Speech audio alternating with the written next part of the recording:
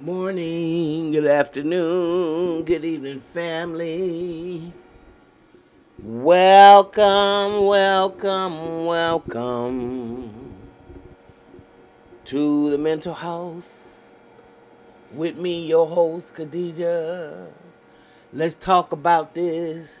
I really didn't want to because, uh, some things is just too egregious and is best left alone. But I decided to break my silence and talk about this. Um, and that's Sean Diddy Combs and the privileges that he's getting or lack of in prison. He's currently behind bars, which all of y'all know, at the Metropolitan Detention Center in Brooklyn after he was indicted for sex trafficking, racketeering, and transportation to engage in prostitution earlier last month. This dude, who was 54 years old, was denied bail by the judge and pleaded not guilty to all charges.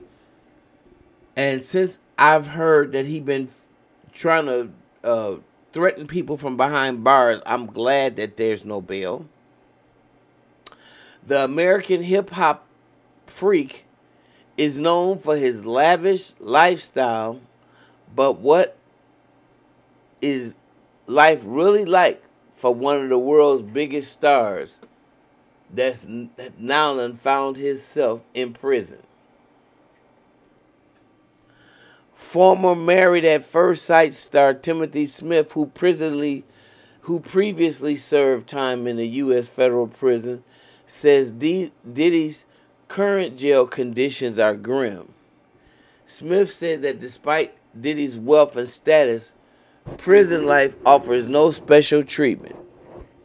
His money and wealth won't get him any benefits, he told Daily Mail, drawn from his own experiences with inmates with high social status. In the federal system, it is so limited, you don't get extra privileges because you're rich. You don't get it because of that. You're allowed a few basic, like tracksuit and sneakers from the commissary, but that's about it. They do raids, and if you try to stockpile, they take everything. So Smith painted a stark picture from inside the facility, explaining that guards often use isolation as a tool to break inmates. You wouldn't be breaking me. I love it.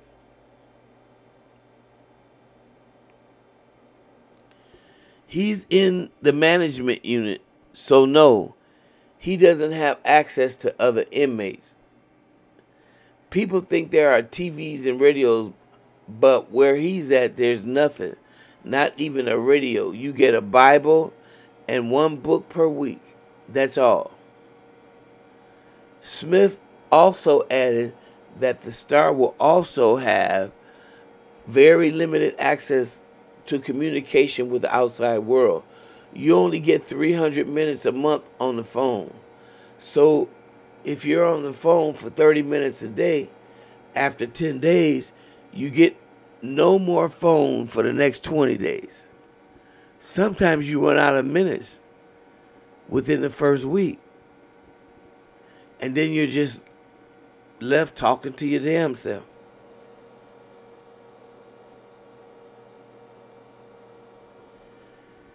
Smith also added that Diddy won't have a chance at negotiating special treatment while incarcerated.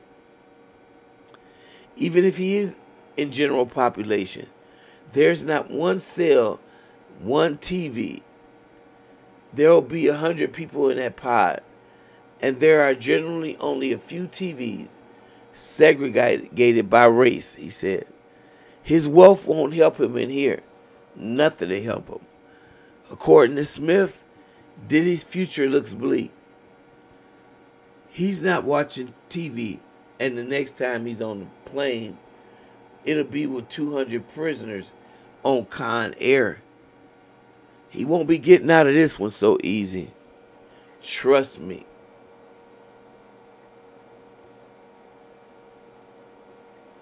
Well, of course, this is a high-profile case, and if he's convicted, he could be facing a lengthy sentence. Once the feds have indicted you, they've made their case. The best advice I could give him, accept where you are. There's no negotiating your way out of federal charges. If you think you're going to beat them, they'll break you down. It's been my experience, 3 guys took their cases to trial thinking they could win, and they ended up with sentences far worse than they would have if they would have just accepted the plea.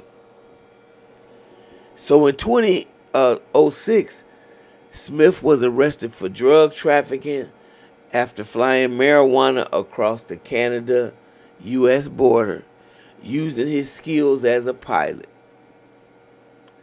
Despite earning a lucrative sum for his crimes, Smith's operations came to an end when he was caught by U.S. Customs officials, leading to a year-long prison sentence, which extended due to immigration complications.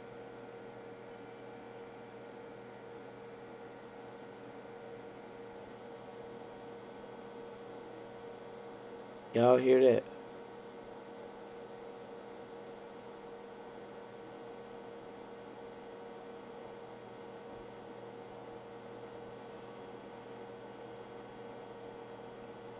What y'all think about that?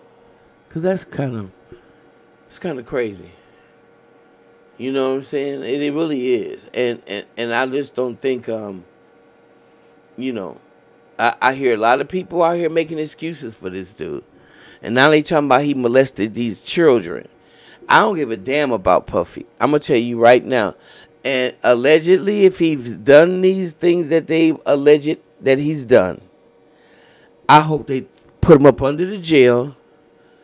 And that be the end of it. I ain't got time for this. Think of all the kids he's damaged. Think of all the kids who are wounded adults now because some grown-up raped them. Think about it. Because I know you know something. It could be you. Messed up in the head. Trying to get your life together. Constantly bouncing off stuff because some adult made you do something as a child that you was not willing to do. And that you was not ready to do. I don't got no sympathy for Puffy as a human being. I, respect his life. But other than that, dude, they got to lock you up. You got to pay for your crimes. I don't know. What do y'all think? Maybe it's me. If you like what you hear, subscribe and share the channel. And I will see you in the next one.